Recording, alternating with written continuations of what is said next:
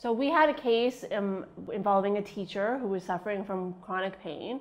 And chronic pain can manifest itself in a lot of different ways, often related to the job of the person. So a teacher typically standing on their feet a lot of the time, moving around.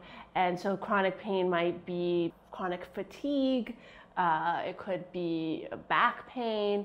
Chronic pain can be a lot of different things for different people, but for a teacher, I would say that's how I've seen a lot of teachers might have chronic pain. They might be diagnosed with fibromyalgia, which is a related condition.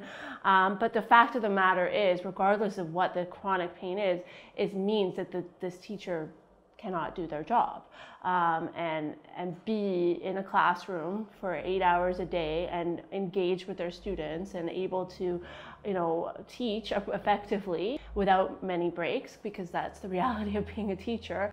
And that's the test for disability, is can they do that job? The advice I would give to somebody who's suffering from chronic pain or fibromyalgia, who's been denied their long-term disability claim, is to call Share Lawyers. We've had a lot of experience dealing with these types of claims, fighting insurance companies on denials, and we will get you a positive outcome for your case.